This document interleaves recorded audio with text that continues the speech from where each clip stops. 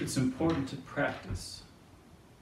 Today, we will practice finding the method of moments estimators for a few different distributions, and in addition we'll go to the computer and compute those estimators on some example data sets.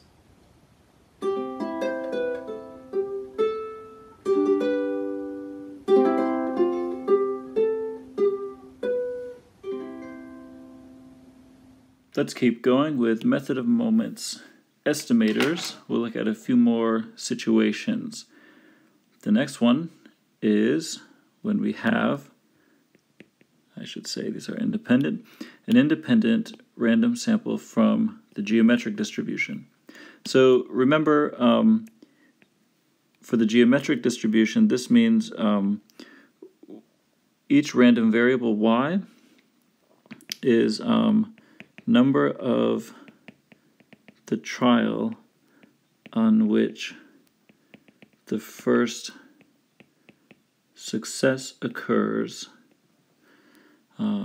in independent Bernoulli trials with probability of success given by little p.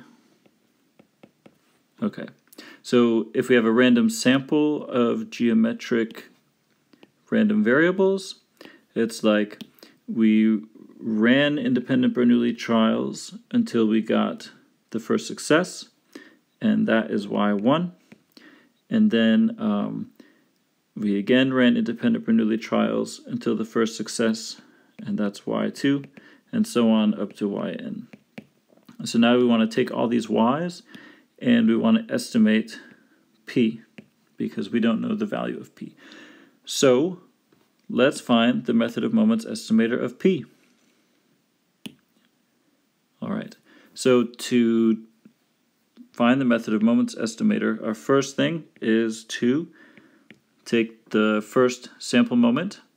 So this thing, remember, is x bar, the mean of the sample values, or let's use y bar, okay, because I'm using y's. And we're going to set this equal to the first population moment, which is going to be a function of this parameter p. Okay. We have to think back or look at a table or something to remember that the expected value for the geometric p distribution is 1 over p. Okay, so if p is 1/2, then we expect, in the sense of expected value, the first success to occur on the second trial. If p is 1/5, we would expect the first success to come on the 5th trial, in the sense of expected value. So this is 1 over p. Okay. This gives the method of moments estimator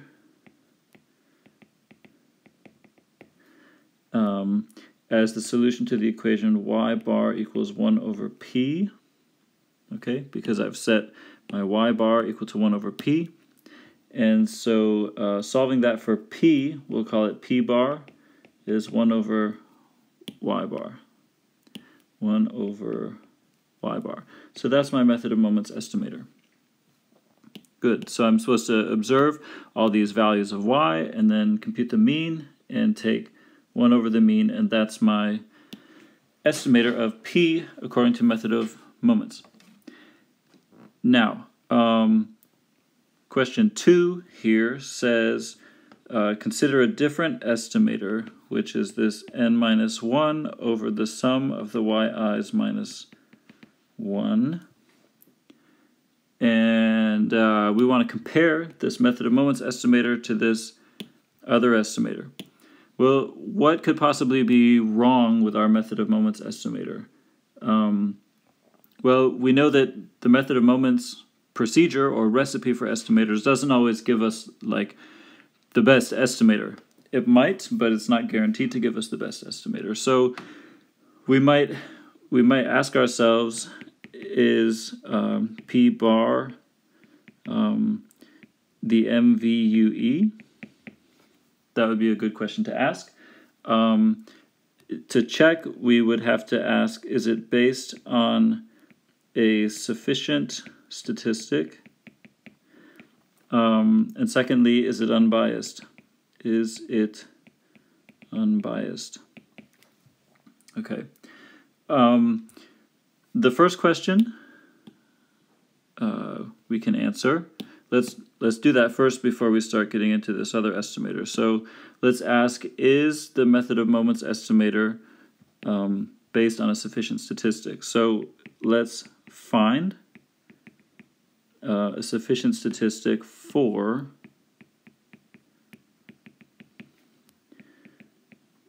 P. Okay, because knowing whether our estimator is based on a sufficient statistic will kind of tell us whether we should keep looking for some better estimator out there. If our estimator is based on a sufficient statistic, then that's kind of a good sign. Okay, so to get the sufficient statistic for P, I need to write down the joint probability mass function of y1 through yn. Since these are discrete, they have a joint probability mass function. So joint, this is y1 through yn, y1 through yn, depends on P. Joint probability mass function. Oh, now we have to remember the geometric probability mass function. It's this one. Okay, so this comes from the fact that there was one success preceded by yi minus 1 failures. Okay, because remember, these yi's represent the number of the trial on which the first success occurred. Okay, so here is my joint probability mass function. Let's simplify it a little bit to see if we can figure out what a sufficient statistic is. I can write it like this. P to the power n. Okay, and here I can see that the sum of the yi's is a sufficient statistic. Why can I see that? Here I've got a function of the sum of the yi's and P, and I can, if I want to do the factorization theorem a little more clearly, I could include here some indicator functions telling me the support. So this is like each yi has to be a positive whole number. So here I've got product of those indicator functions, which are asking, are my yi's positive whole numbers like they have to be? Okay, then I can call this my h function of not x's, but y1 through yn. Okay, so by the factorization theorem, sum of the yi's is a sufficient statistic for the parameter P. So if I want to come up with a good estimator, I should begin with something that involves the sum of the yi's. Does our method of moments estimator involve the sum of the yi's? Remember, our method of moments estimator was 1 over y bar n. Yeah, that's like 1 over sum of the yi's divided by n. So I could write that as n over the sum of the yi's. Okay, so actually the method of moments estimator is a function of a sufficient statistic. So so maybe I can put a little checkbox. Yes, it's based on a sufficient statistic. Is it unbiased? So if we're going to continue asking, is the method of moments estimator, the MVUE, the minimum variance unbiased estimator. We want to first check whether it's based on a sufficient statistic. It is, but secondly, we would have to check whether it's unbiased. We find actually that it's not unbiased. So if I compute expected value of p bar, this is expected value of 1 over the n over the sum of yi's, we find that it's not equal to p. Why do we find that it's not equal to p?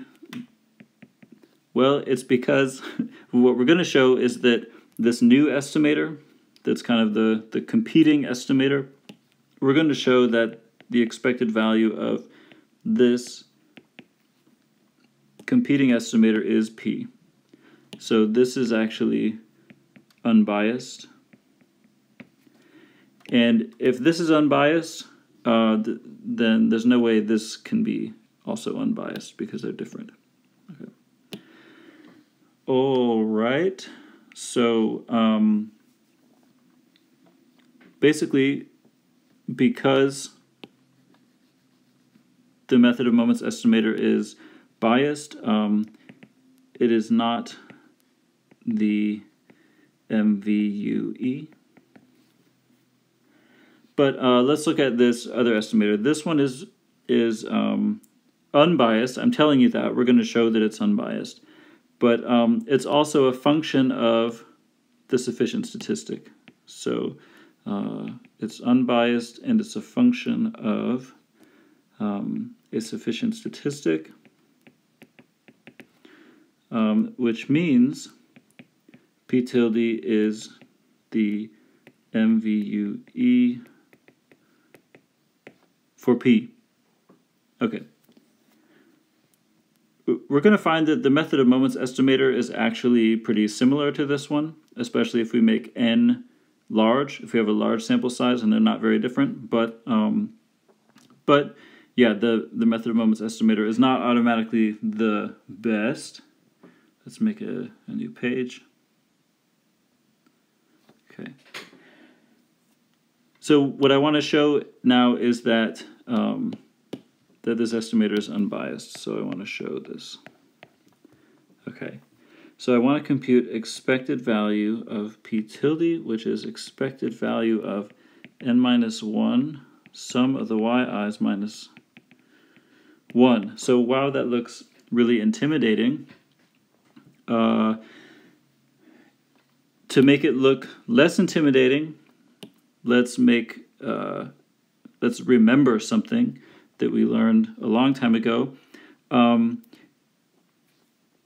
let's try to get the distribution of this thing. So let's let w be a new random variable, which is the sum of the yi's. Okay. Then I can write this as like expected value of n minus 1 over w minus 1, which still doesn't look very easy to compute. But let's see if we can make any progress. Let's identify, if we can, the distribution of w. So my w is the sum of independent geometric random variables. So the moment generating function of w is the moment generating function of a sum of these geometric random variables. And since those are independent and all have the same distribution, the moment generating function of the sum is the product, or it's the moment generating function of the geometric p distribution raised to the power n. So if we look up the moment generating function of the geometric p distribution, we get something like this. Okay. No, this is 1 minus 1 minus. Okay. Yeah, had to double check. All right. We get this raised to the power n, which when we raise that to the power n becomes,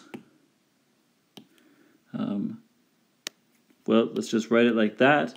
This thing we recognize as the moment generating function of another distribution called the negative binomial distribution. The negative binomial distribution with parameters n and p.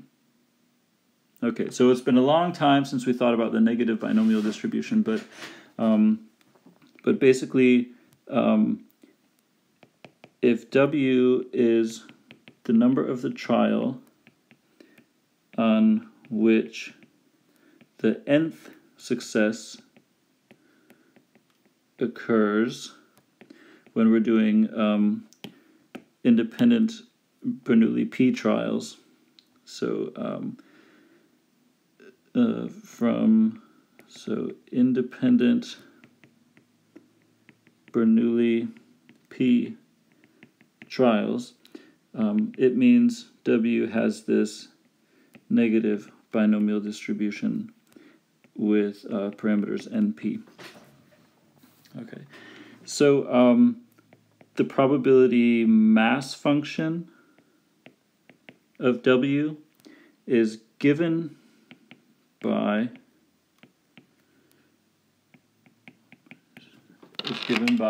this guy. We could look it up in our table.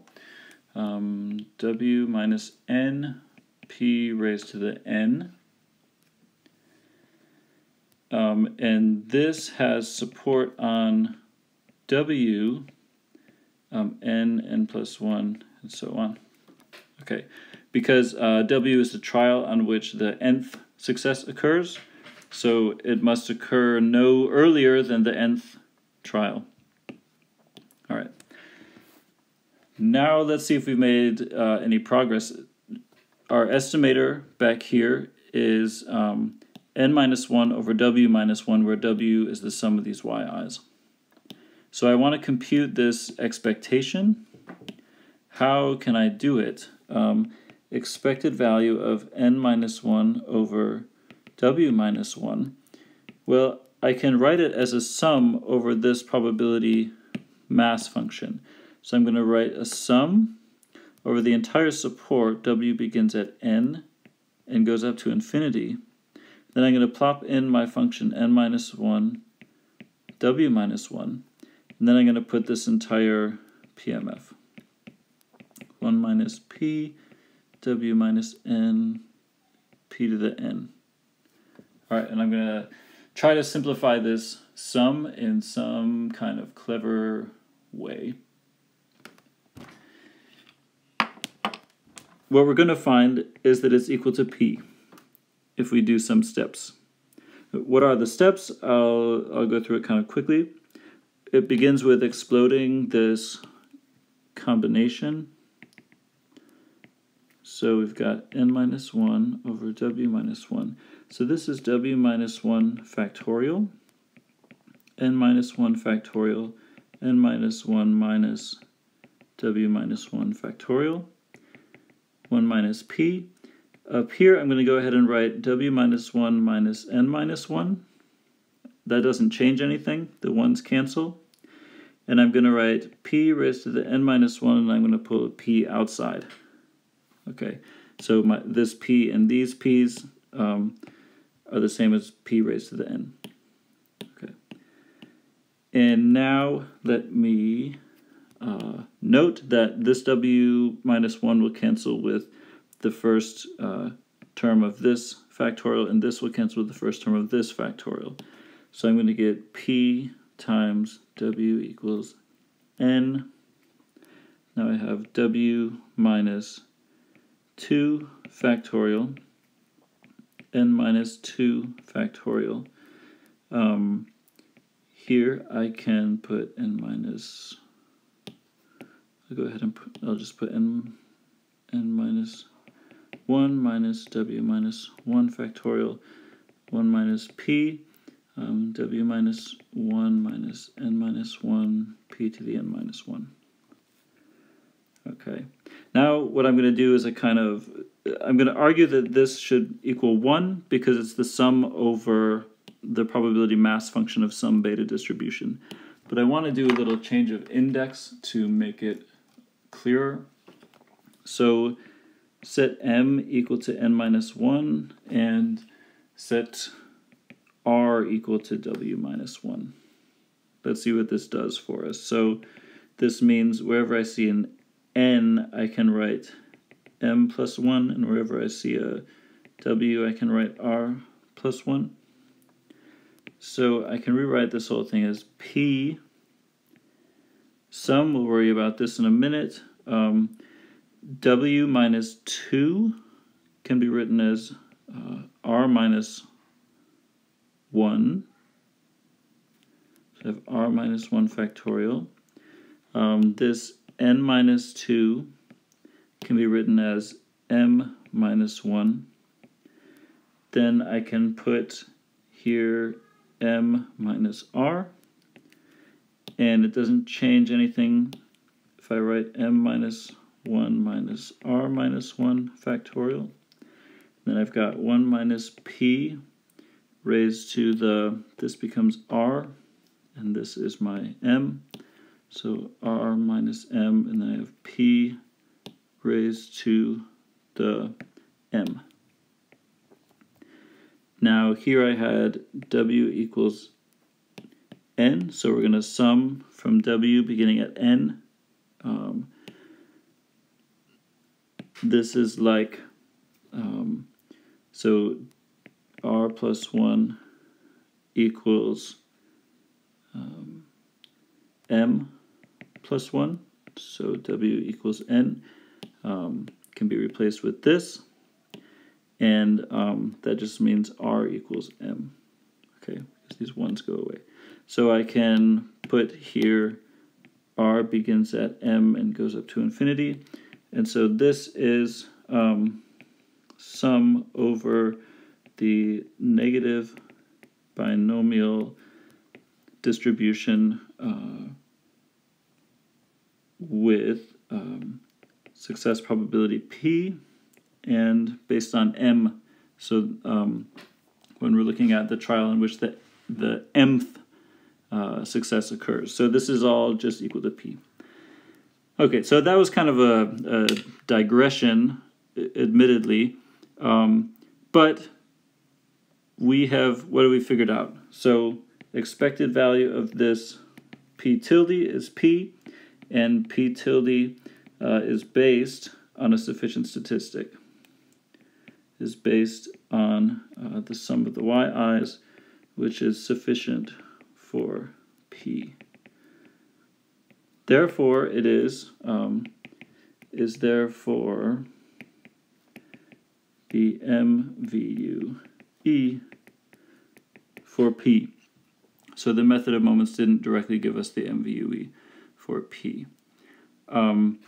Okay, so we've kind of compared it to this in the sense that we found that this second one is the MVUE. Let's figure out how much of a difference it actually makes by doing a little simulation study. So we want to generate some data from the geometric distribution, and we want to do it like many times, draw many random samples, and see which estimator gets the smaller mean squared error. So let's fix a value of p, and let's fix a sample size n, and let's decide how many simulations we want to run. So what we're going to do is for little s and 1 to big S, we're going to draw a random sample from the geometric distribution of size n, and the second argument is p. Now R parameterizes the geometric distribution a little bit differently. For R, the random variable, the geometric random variable can take 0 values. For us, though, it can't take 0 values, because for us, y is the number of the trial on which first success occurs. So this is number of trial on which first success occurs. But in R, the geometric random variable, the way it's parameterized, which we can read about in the documentation, looks at the number of failures which precede the first success. So I need to add 1 in order to get the geometric random variables that I am used to, that we're used to looking at in the class. So there's my sample. So the method of moments estimator was going to be 1 over the mean of y, and the other one, p tilde, was like n minus 1 divided by some y minus 1. Okay, now what I want to do is make some empty vectors in which to store these values. So p tilde is going to be an empty vector as well. And then I want to keep all these so I can look at them. Okay. P-momp not found.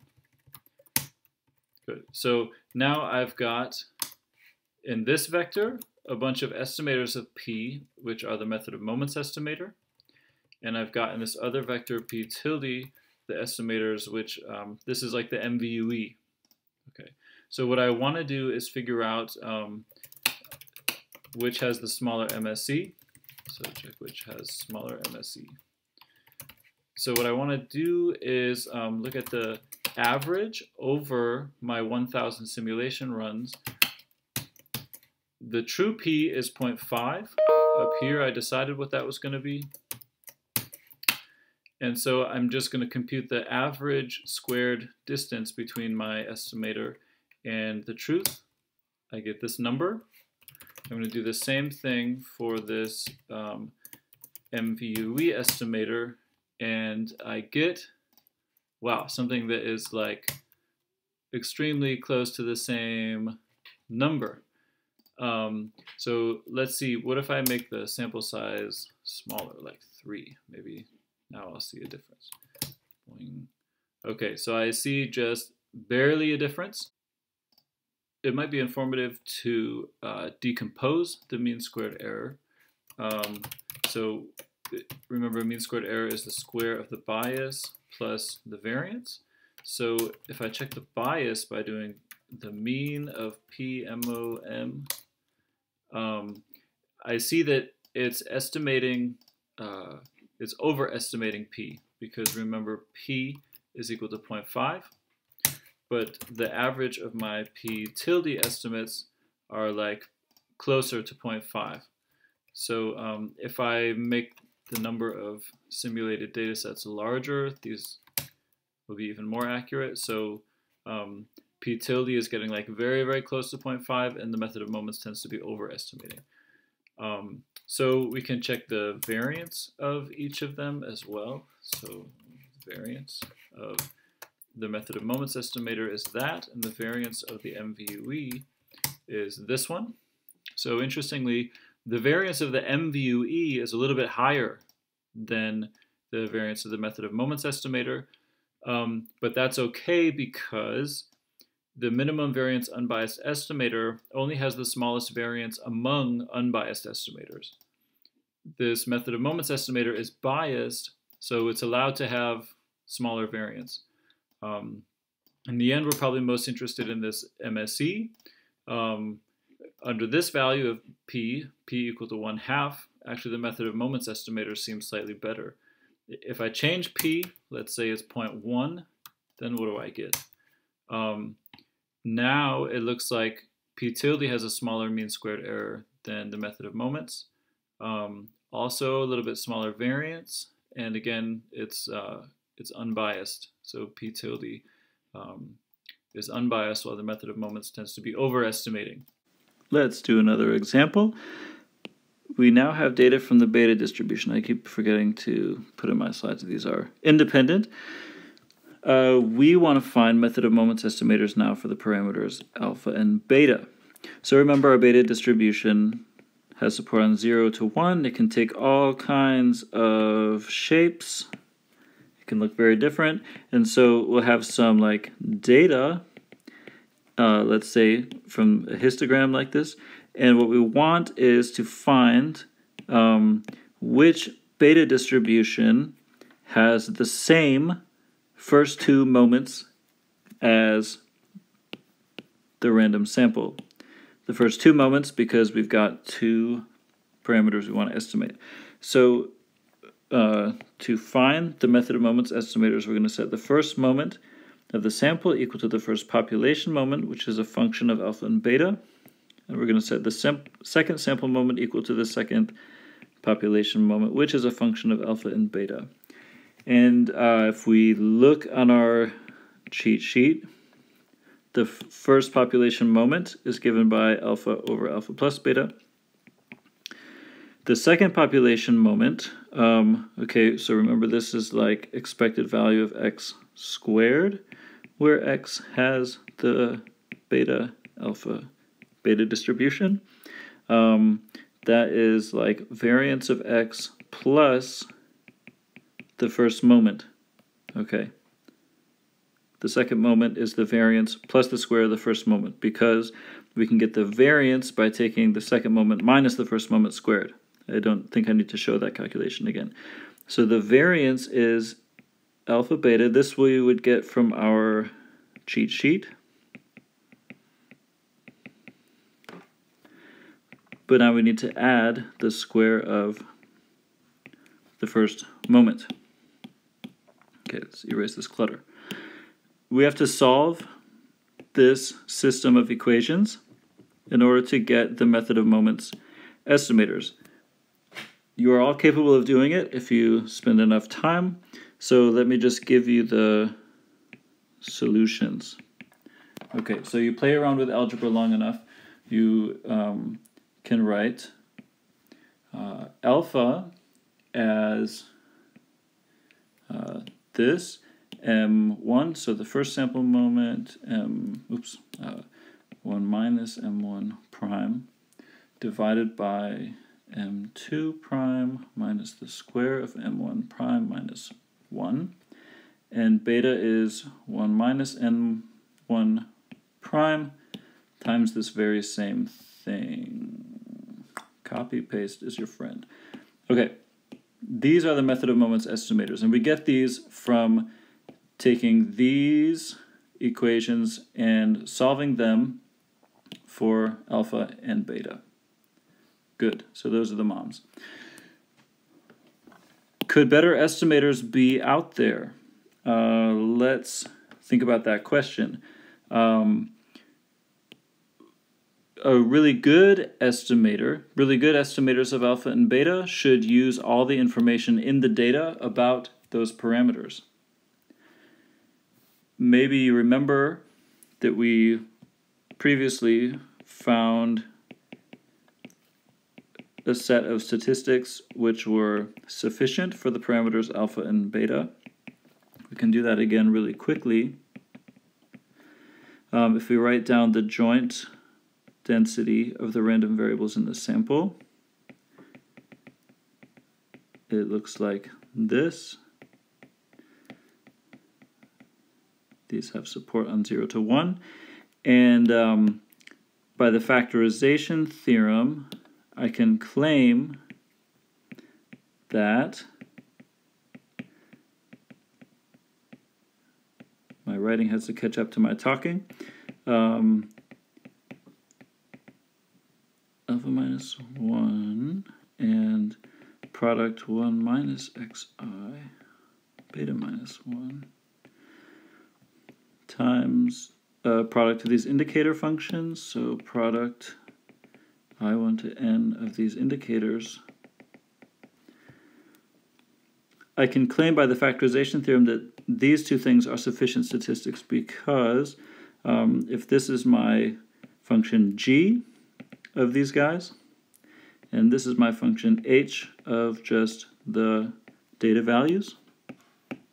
Okay, so I put that one here, that one here. It's a function of those statistics and the parameter values alpha and beta times some function of just the data, some function involving just the data. So I have product of the xi's and product of 1 minus the xi's, that pair of values is a sufficient statistic for the pair of parameters alpha and beta. So I can ask myself, do the method of moments estimators, these guys, use the sufficient statistics? No, they don't. The method of moments estimators are based on the first two sample moments, where m1 prime is 1 over the sum, 1 over n times the sum of the xi's, and the second sample moment is 1 over n times the sum of the xi's squared. So it looks like the method of moments estimators are probably not going to be the best because they don't use the sufficient statistics. So if we're interested in the parameters alpha and beta, these first two moments are kind of like the wrong summaries of the data. Okay, so there should be better estimators out there, but we'll get to those later. Now we're going to just show what it looks like to compute the method of moments estimators on a data set. We are going to read in some data, which comes from some other textbook. And what's in the data is a bunch of like z-scores. They're doing a bunch of tests for different genes and trying to ask which ones are significant explainers of something. So we've got a bunch of these values. These are all like test statistics, z-scores, and so we're going to convert them to p-values like this. So we basically have a bunch of p-values in X. Okay, so p-values are between 0 and 1. We haven't talked about p-values this semester yet, but you've heard about them when we're testing hypotheses. If we get a small p-value, we'll reject. And so basically, like this data set, they want to test 6,000 or so different hypotheses, and for each one they get a p-value, and here's just a histogram of all the p-values. Okay, all we're going to do today is just try to fit a beta distribution to these data using the method of moments estimators for those beta parameters. Why is a beta distribution the natural choice? We've got values between 0 and 1. That's where the beta distribution lives. So let's go ahead and compute the the method of moments estimators. So we're going to have alpha bar and beta bar. First, let me get m1 is the mean of x, and m2 is the mean of x squared. And then alpha bar is m1 times m1 times 1 minus m1 divided by m2 minus the square of m1, all of that stuff minus 1. And copy paste is again our friend. This was the method of moments estimator for beta. So let's run those. All right, what do we get? Alpha bar is this value. Beta bar is that value. So that doesn't tell me anything. I would like to make a plot of this thing.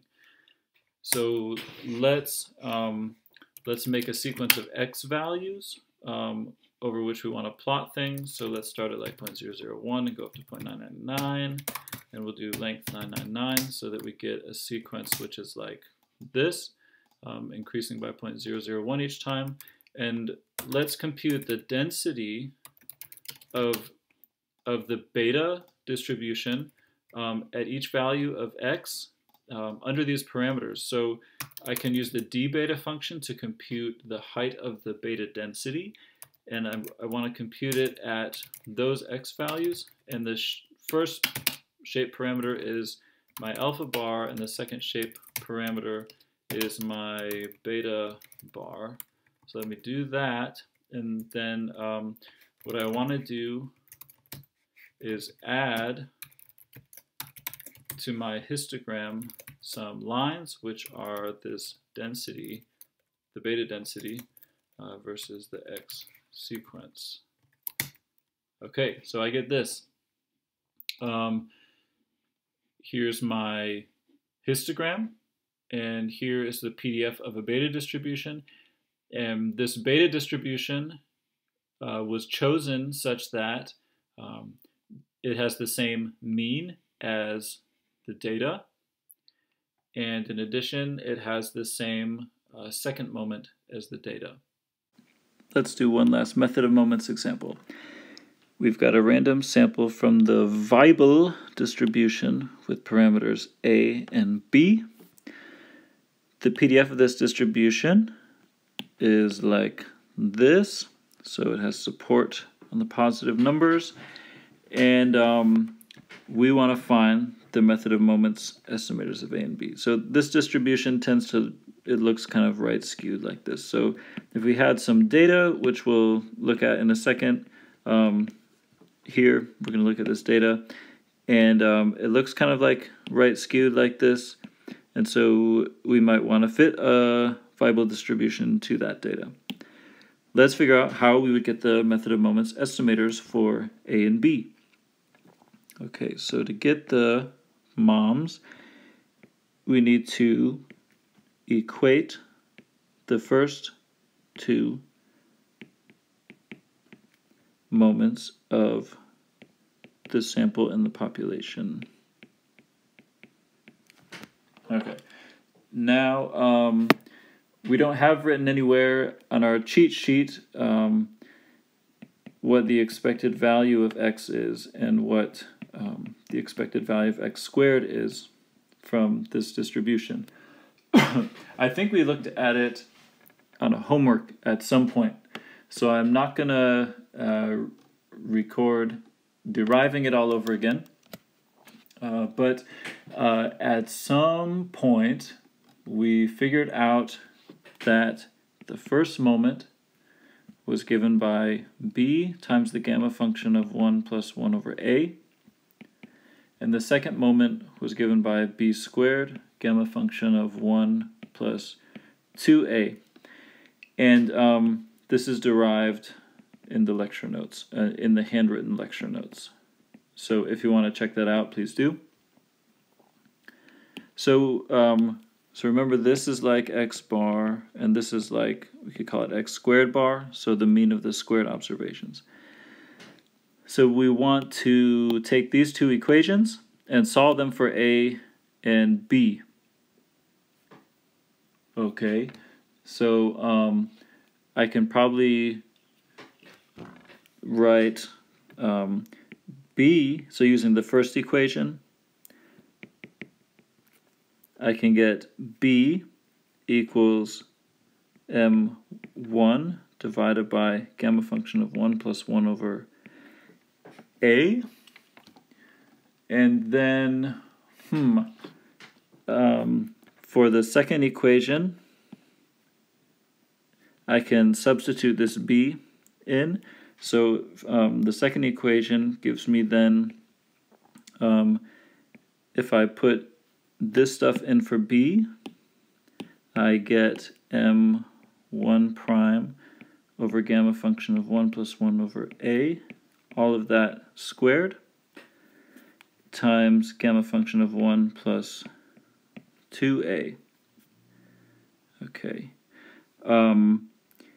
And now it seems like what I would want to do is get A by itself, except that I can't. I can't get it by itself because it's kind of locked up in these gamma functions. So it's kind of stuck inside these gamma functions. So how can I find it? Well, let's rewrite this a little bit more clearly. So I've got like m2 prime over here. Let's divide both sides by the square of m1. Then I can write this thing as like gamma function 1 plus 2a, and then in the denominator I have 1 plus 1 over a. This thing is squared. Okay, so I still can't get a by itself. It's stuck inside here. So what I'm going to have to do is basically find a with a computer, that is, find the value of a which solves this equation, and then I can plug it in for b. So then plug in into the other equation. So basically I'll take this guy,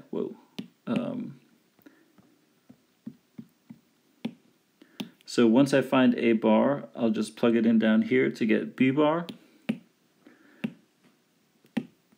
So what I want to do is find the value of a bar such that this is true. So 2 over a bar,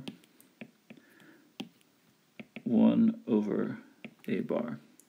So find a bar which satisfies this, and then plug into this, and then I'll have my method of moments estimators. So how in the world can I use a computer to find the value of a which satisfies this? A really kind of crude way to do it would be to look at all a bar, like just try different values, like it'd be 0.01, 0.02, 0.03, and so on. And I just evaluate this thing many, many times for all these different, I evaluated all these different a bar values and ask, when do I get the closest to this? Or a better way to do it is the following way. Let's rearrange this. So if I have this equality, it means that if I subtract this one, that should be equal to 0. Okay. So this equality is true if and only if this is true. So what I can do is, in R, I can define this function of a. So I can make this as a function of a and find for what a it is equal to 0. And R has some kind of built-in function to search for the root of a function. So if I give R a function and ask it to find the root, that is the value of the argument at which the function is 0, R has an efficient way of doing that. So we have to search numerically for a. So search numerically.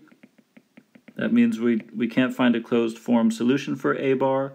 We have to look for it with a computer, and once we get it, we'll plug it into this.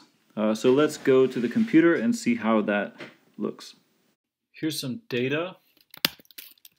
Let's take a look at it. It makes this histogram. So we want to fit a Weibull distribution to this data using the method of moments.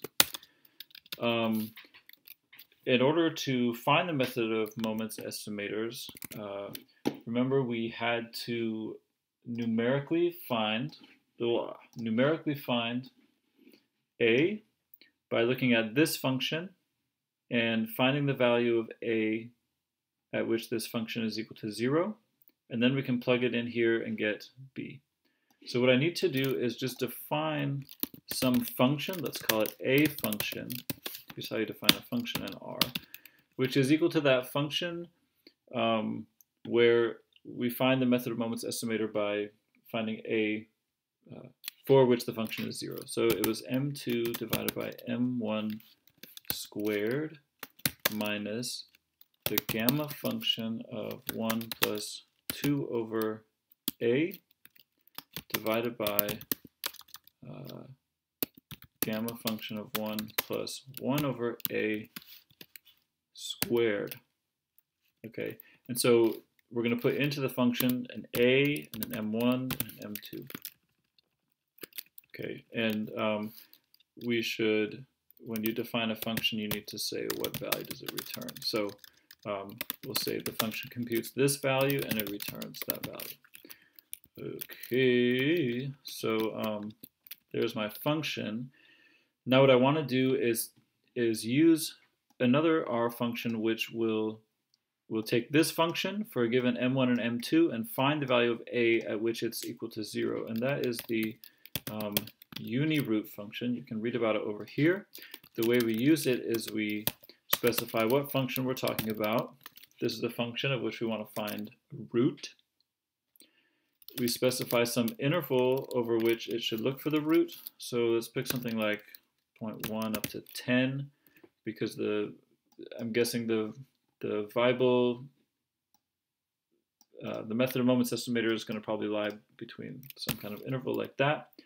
And so it's going to try to look at whatever the first argument is. It's going to look for the value of that argument which sets the function equal to 0. So I need to put in values for these other arguments. So I can put m1 equals m1, m2 equals m2, where I need to compute m1 as the mean of x and m2 as the mean of x squared. Okay, so let's do that. And I did something wrong. Okay, I need to build a vector there for the interval. Okay, so we get all this output from the unit root function. This piece of the output called root is the value of a at which this function is 0.